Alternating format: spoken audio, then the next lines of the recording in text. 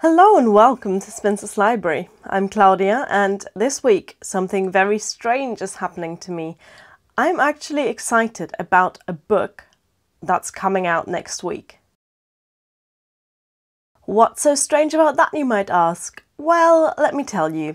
So far this year I have bought exactly 0 books that came out in 2018. If you're at all familiar with me and my channel, you'll know 2 things about me. 1, most of the authors I enjoy are dead and therefore don't tend to release new books these days. And 2, most of the books I buy are from charity and second-hand bookshops, and it's incredibly rare to find something in those kinds of places that was released recently. Now, I'd love to pretend that buying in charity shops is an exciting adventure for me, that I'm always looking for hidden gems, and that I just love the feeling of giving an unloved book a new lease of life. But the truth is, I just can't afford to buy new books. If I had the money, I would. And this has been the case throughout my entire life, really. Back in Germany, in the place where I grew up, there was one charity shop in my hometown, and one antiquarian bookshop that sold like cheap misprints and damaged copies of books. And that's where I bought my books. Then for Christmas and my birthday, I'd usually get a gift card to the one proper bookshop in town. And that's where I occasionally got a new release or a new book. I rarely ever went to the library because childhood me was the most forgetful person, and when I tried, I'd usually end up with lots and lots of fines. I should also mention that book prices for new books in Germany are fixed by law, and they tend to be a lot more expensive than they are here in the UK. Then I moved to Wales about 4 years ago, and the town where I live now has about 10 charity shops on the high street, all within walking distance from where I live, all of which carry a huge variety of second-hand books for very little money. I am spoiled here for second-hand book buying choices. I can go to the tiny local charity that sells 3 paperbacks for £1, but where you really have to go digging to find something that you like.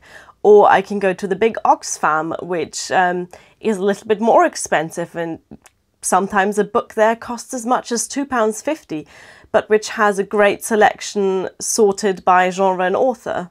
And then there is the rare occasion like this one, where I'm spending a whole £10 on a book that's not even out yet, and I'll pre-order it on Amazon so I can get it in my letterbox on release day.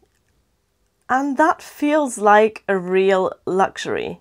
It's so exciting to be reading a book when everyone else is also reading it, but I can't help those weird feelings of guilt that tell me that for that amount of money I could have bought 10 books. And yes, I do feel like I'm missing out by not doing this all of the time.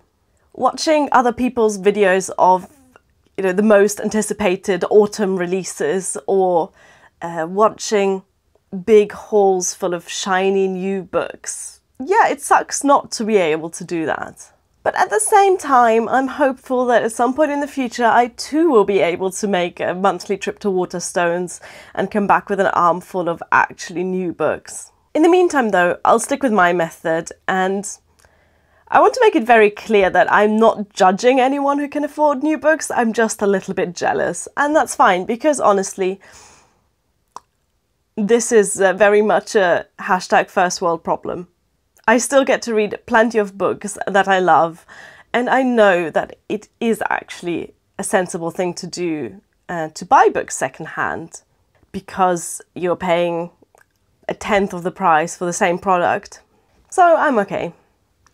And because I know people will mention this in their comments, here's a quick word about libraries. Libraries are a great way of getting newly released books, but my local library is pretty bad when it comes to their adult book selection. It's, I would say about half the library is filled with children's books, and then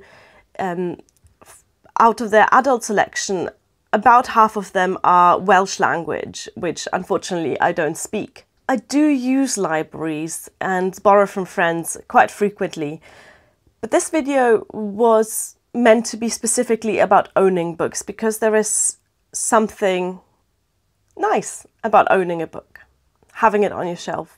And there is something extra nice about owning a new book and having it on your shelf.